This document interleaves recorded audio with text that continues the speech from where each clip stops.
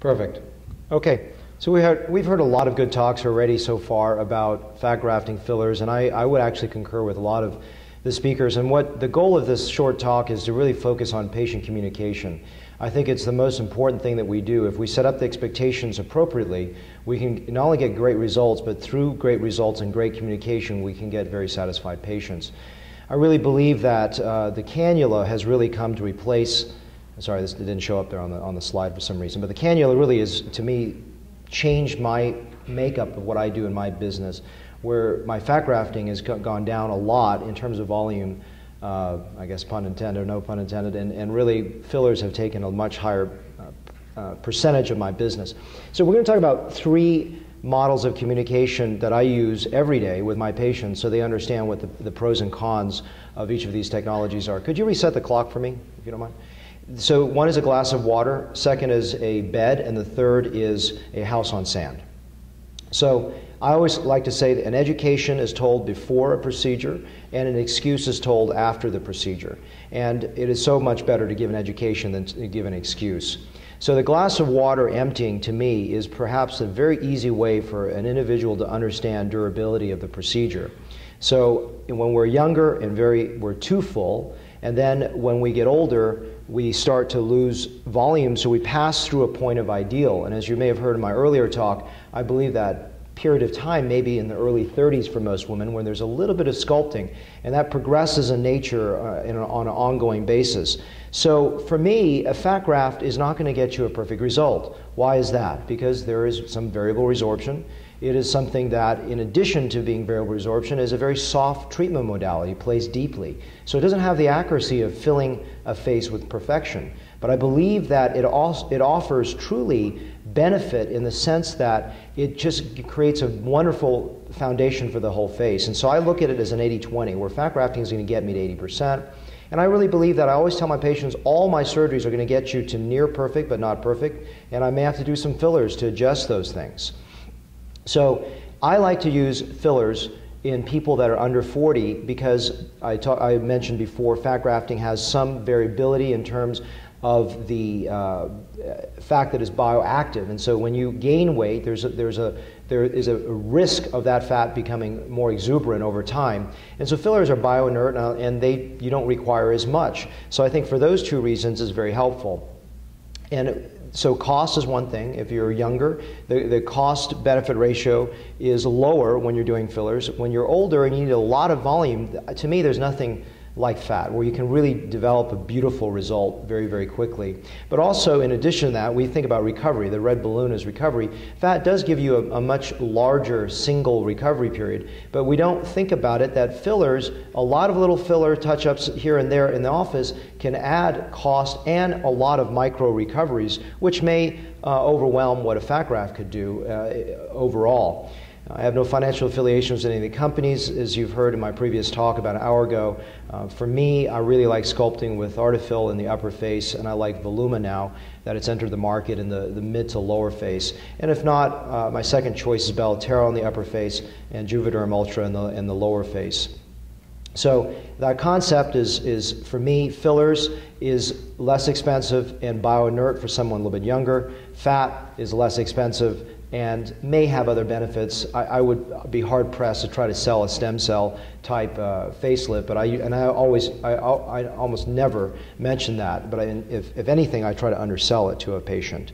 So the next thing I like to use, and I use this almost every single day, the face is like a bed, and what that concept is that there is multi-levels to a bed, and I know that typically the sheets may be under the duvet, but for the sake of argument, we'll say that the sheets are above the duvet, above the mattress. And for me, fat really is the mattress. It's placed deeply, it's soft, it's far away from your target zone. So if you really want a nasolabial groove knocked out with accuracy or the skin crease knocked out, you're not going to do well with fat. It's very unreliable in that method.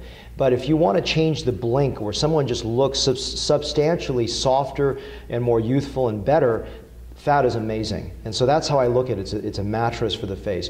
The duvet are going to be little errors in the face, a little fold here, a little groove there. And for me, fillers are fantastic. So I tell every patient that gets fat, expect to do some fillers you know, at an extra expense, somewhere at 6 months to a year and a half, as that fat matures and we see some areas that we need to touch it up. And then the sheets, I don't believe you can really manage the skin surface with fillers that well. I think what you need to do is neuromodulators, and you need skin resurfacing of some kind. I like fractionated CO2 and erbium. But there are many ways to skin a cat, many ways to do this. These are just my philosophical constructs.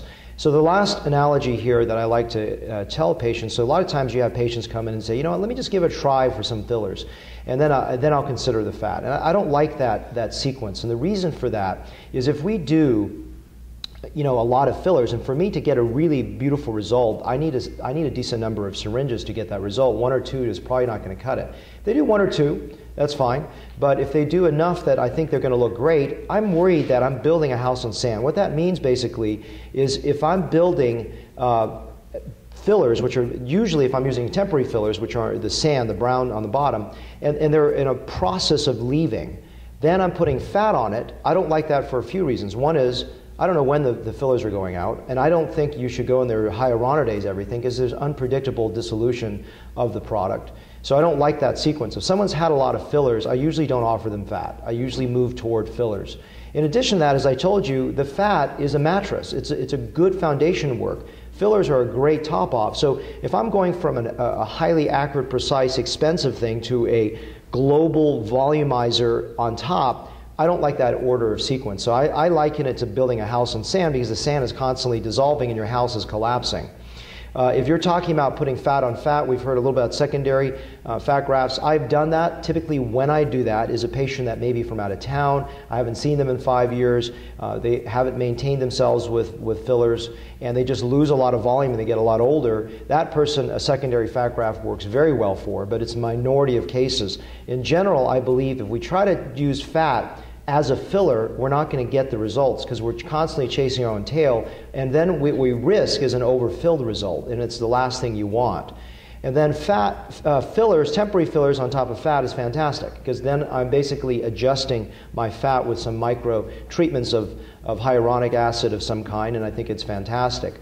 A lot of patients that do fat, which is durable and permanent, want a permanent filler on top of that, and I love that. I think this is really, really wonderful, because then you got durability on top of durability minus progression of aging, and I think it works very, very well. Fat on top of a permanent filler, unless someone's coming in and doing just a couple syringes of a permanent filler, let's say periorbially, I don't like it, because permanent fillers are more expensive, and if they globally fill their face and then now they're doing this inaccurate fat graft on top of that, and remember, inaccurate, what I mean by that is it's going to create a nice soft tissue envelope, but it's not going to necessarily fix all these flaws. They may be disappointed, and it may be a very expensive route to take. So in general, even though this is not building a house on sand, I don't like the sequence. I like the sequence of fat as a foundation work and then coming up and touching it up. So remember, that fat is permanent, but it's not. That's like anything else. There's a progression of aging.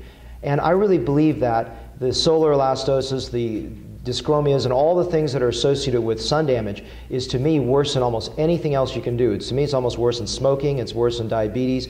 It is the single strongest factor for me to look at progression of aging. And what that means is it's not just statically what exposure you had in the last year. It's what you had in the last decade. So you got to look forward and say, oh, you've been had a lot of sun exposure even a decade ago.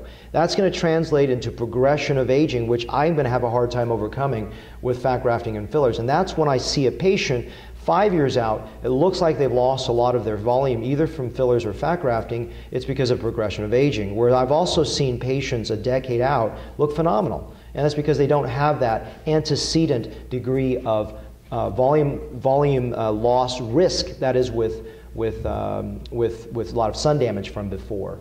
And so these model of discussion, I believe, is just a way that you can use to discuss things with patients. And I really believe patient communication is the cornerstone to achieving great results. And so if they work for you, great. You know, if they don't work for you and this is not something you want to use, that's reasonable as well. So these are just some examples you saw earlier. For me, fillers can be done very, very effectively as a standalone modality. Or if I'm going to do fat grafting, it works great by itself. But sometimes fat grafting, you know, you need a little touch-up. Example, here's a lady that, you know, it's a little bit less impressive under the eyes and, you know, around the jawline. So I came back and did a little touch-up to further finesse this. And this is from beginning to end. So this is that 80-20 idea. So you don't always strike 100% with fat. And there's another lady here, I apologize, she has a little bit more eye makeup, but this is just a nicer, softer result after fat grafting. I came back and I just touched up a little bit with some fillers around the eyes and the mouth and soften it further, and this is from beginning to the end.